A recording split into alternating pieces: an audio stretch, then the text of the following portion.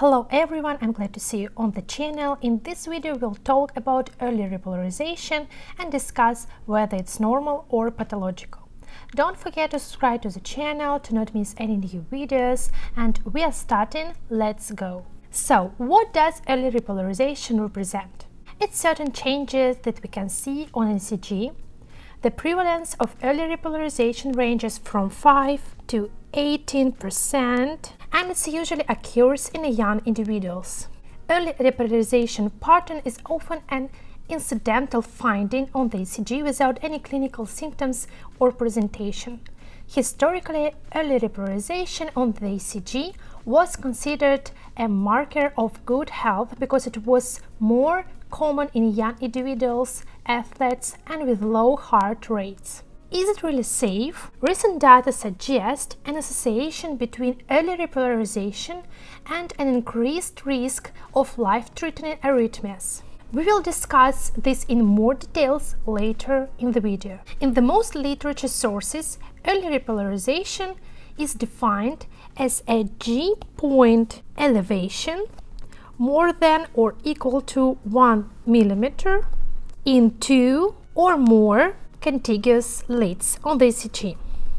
Changes in the terminal part of the QRS complex, a notch at the end of QRS complex with or without a segment elevation. Changes on the ECG can be transient.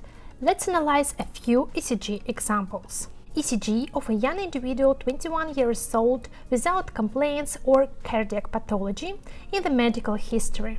On the ECG we can see significant ST segment elevation more than 1 mm at leads 2, 3 and AVF. Let's look at another ECG. Here we also see ST segment elevation at lead 2, 3 and AVF, as well as deformation of terminal part of the QRS complex.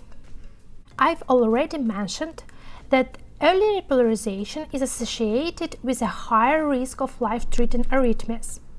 Based on this risk, there is a classification of early repolarization. Type 1 early repolarization features are noted in lateral chest leads and are mostly benign.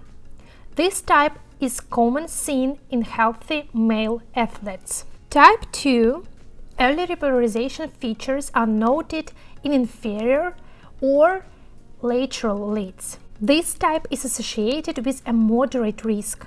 Type 3 early repolarization features are noted in inferior, lateral, and right chest leads, and this type is associated with highest risk of malignant arrhythmias. The G-point with rapidly ascending ST segment is considered a benign form of early repolarization.